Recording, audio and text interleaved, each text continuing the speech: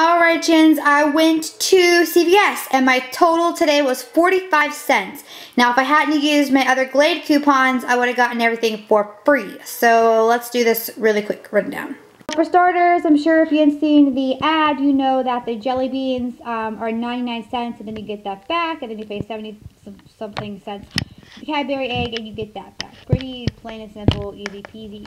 Now for the Glade, they are 3 for $3, but there's a coupon printing for $1 off of 3 at the CVS little coupon center. So they're 3 for $2. Now there's a couple options. Now you can print out a $2 off 2 Glade coupon from rightathome.com. It makes them all free, but if you're like me, I already printed all of those that I could to get free like smelly inserts at Walgreens last week. So there's also a coupon printing for 55 cents off of 1 Glade spray. So you can use 3 of those. So you end up paying 45 cents for all 3 and then 15 cents a piece. So I was still pretty happy with that. Doesn't beat free, but I'll take it considering I got the little scenty things free last week.